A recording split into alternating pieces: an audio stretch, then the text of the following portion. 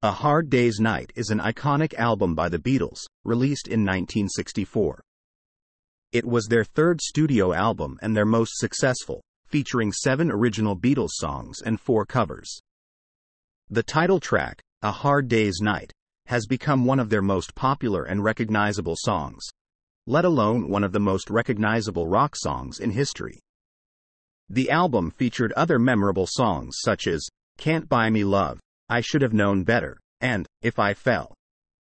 This album was revolutionary and critical to the birth of British invasion rock and roll, helping make the Beatles an international phenom.